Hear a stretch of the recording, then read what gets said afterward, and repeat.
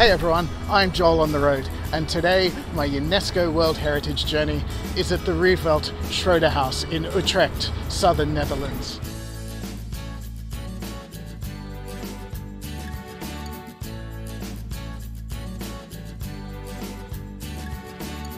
So we're here on the outskirts of the city of Utrecht in the southern Netherlands, and I'm standing in a quiet suburban side street in front of one of the most important houses in the history of modern architecture. The house you can see was designed by the architect Gerrit Rietveld in the 1920s, and it was designed to be the pinnacle of the new modern architecture movement in Holland known as stijl. And when it was built, this house was unlike anything anyone had ever seen before. And a lot of modern architecture takes its cues from the house behind me. Let's go and have a look inside.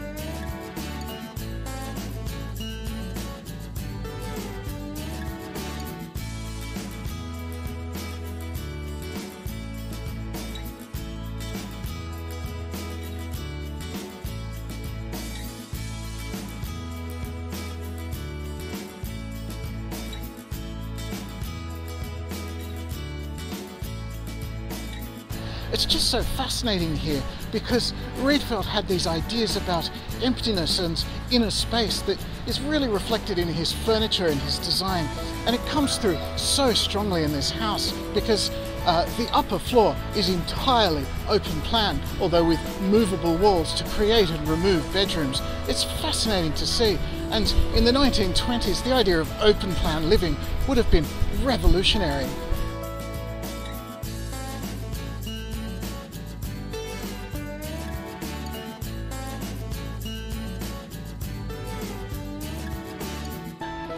I'm also just fascinated at the use of bold primary colours, and they're all with a colour scheme as well to reflect certain things, blacks and whites as well in various patterns. It's just so interesting to see, and of course straight lines everywhere. I don't think there's a single curve in the entire house.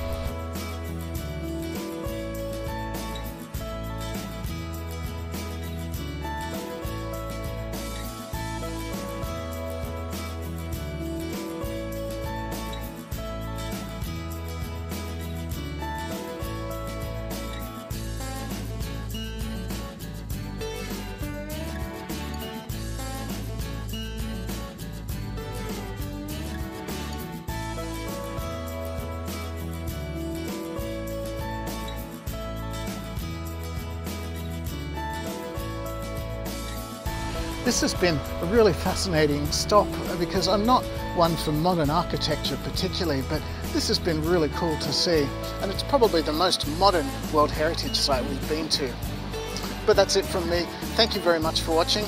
I'm Joel on the road, and I'll see you at the next World Heritage site.